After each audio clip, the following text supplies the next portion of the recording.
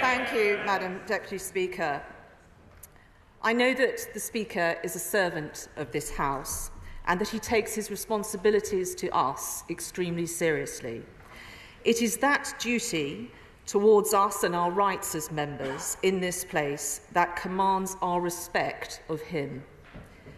We all have obligations in this place to ensure that all views can be expressed and that individual members and parties of all colours and sizes can have their say.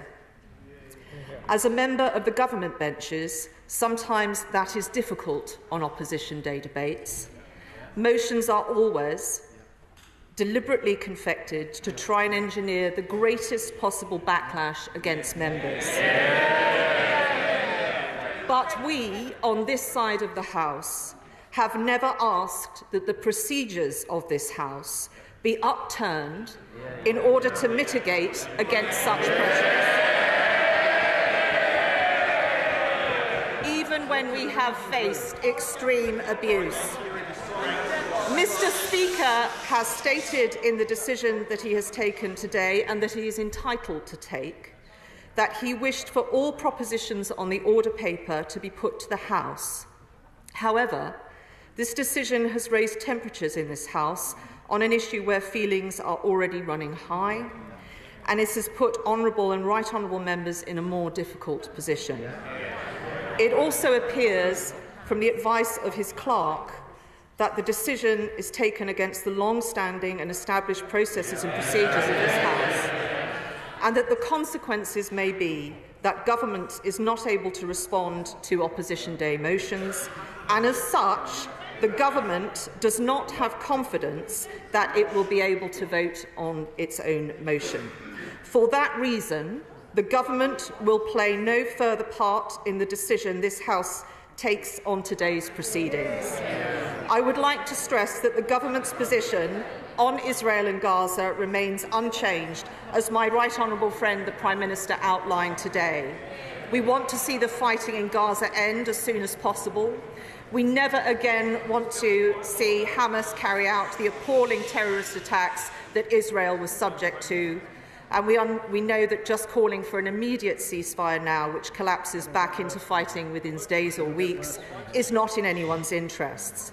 We will be reiterating the government's position via a written ministerial statement.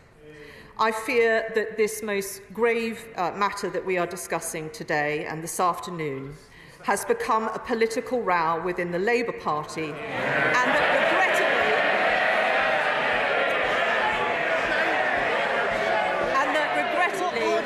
I want to hear the point of order. Thank you. Thank you, Madam Deputy Speaker. And that, regrettably, Mr. Speaker has inserted himself into that row with today's decision and undermined the confidence of this House in being able to rely on its long-established standing orders to govern its debates. Long-established conventions that should not be impaired by the current view of a weak leader of the opposition and a divided party. I would ask, Madam Deputy Speaker, I would ask that the Speaker take the opportunity to reassure all honourable and right honourable members that their Speaker, our Speaker, will not seek to undermine those rights in order to protect the interests of particular members, and that future opposition day debates will not be hijacked in this way. And I say this, Madam Deputy Speaker, for the benefit of all members.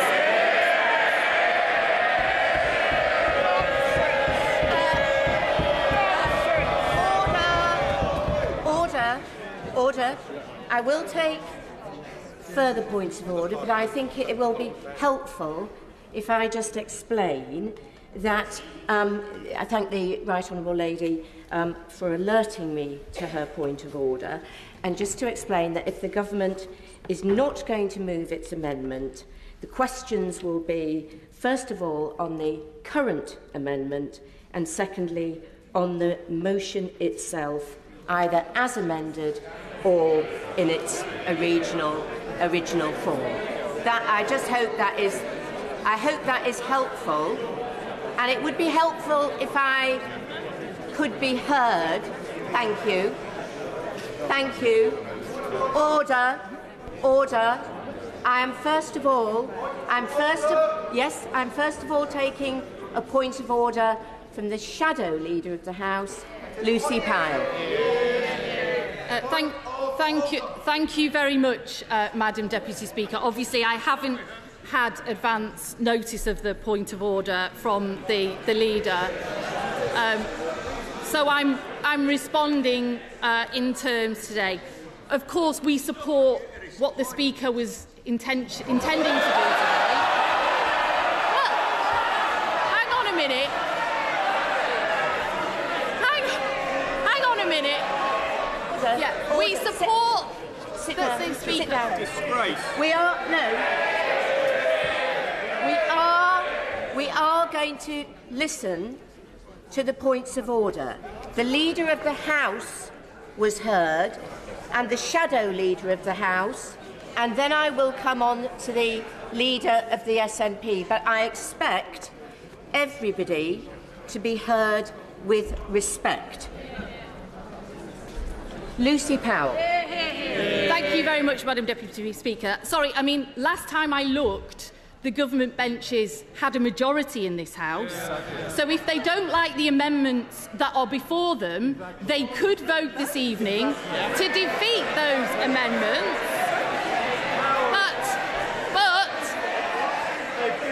But they have decided now not to, I understand, vote in those debates. So perhaps we have to ask the question whether or not they do still command a majority in this House this evening, or whether they're trying to hide behind some other reason. Because keep shouting, you're just embarrassing yourselves, quite honestly. You've given up governing. Absolutely giving up governing. The Speaker is trying, I think, Madam Deputy Speaker. Order. It's so bad just to be shouting the Shadow Leader of the House down. Members and Right Honourable Members should think what they are doing in behaving like this. The Shadow Leader of the House will be heard, and I am sure she will be coming to the point of order that she wants me to rule on. A large number of members on this side of the House who wanted to express their view this evening in being able to vote for a motion in their name, for an amendment in their name. OK? They're still shouting me down, Madam Deputy Speaker. They have an amendment in their name, which they obviously clearly don't have the numbers to now get through this House, because and it's astonishing, really, Madam Deputy Speaker, that the party opposite are now suddenly finding themselves standing in defence of the Scottish Nationalist Party, something I didn't think I'd see very often. But if they've got the numbers to command a majority in this House, then they should vote for their amendment. The Speaker had every right to let us have a say on ours this evening, to have the maximum number of options. And the Leader of the House might want to consult the former Leader of the House, the member for North East Somerset, who said that the Speaker had in fact taken the right decision to make sure that the maximum number of options were available to this House this evening. So thank you very much, Rhoda. Well, let me just confirm again that if the government doesn't move its amendment, the other amendments and the main question will be taken. I just think Stephen Flynn, point of order.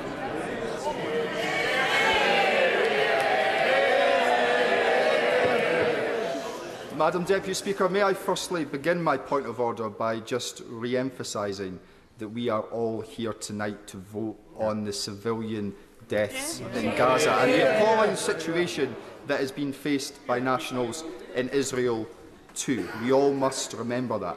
Madam Deputy Speaker, if I have listened correctly to what has just been said, on SNP Opposition Day, should the Labour Party's motion be carried, then the SNP's vote will not be held. Secondly, if I have read the clerk's letter to all members correctly, which was sent to the Speaker, this was a consequence that he was warned of. So can you please advise me, where on earth is the Speaker of the House of Commons?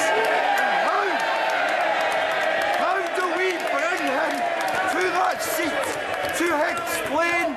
How do we bring him to this House now to explain to the Scottish National Party why our views and our votes in this House are irrelevant to him?